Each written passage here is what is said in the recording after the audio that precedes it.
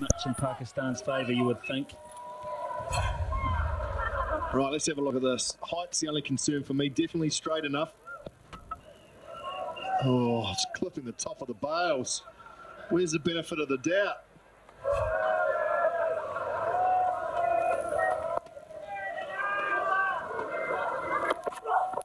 Oh, what a ripper. Goodness me. How good is that? The perfect Yorker. Absolute rip snorter.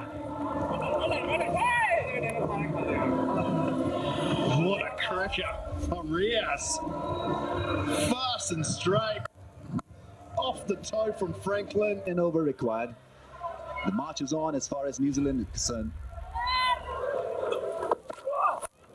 This time he goes, but he could have picked the fieldsman out. He has one man back there on the onside. It was long on, and Orr just bats it to.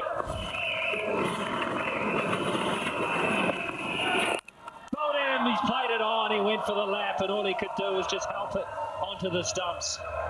And the 9th wicket falls. It's Nathan McCullum. Really is well bowled by Umar Gul, keeping it nice and up. A little bit of in-cut, helped by Nathan McCullum. But he'll take it, Umar Gul. And he smiles because it's a major success. Nathan McCullum did tease Pakistan in the last game with a slower ball, Tanvir.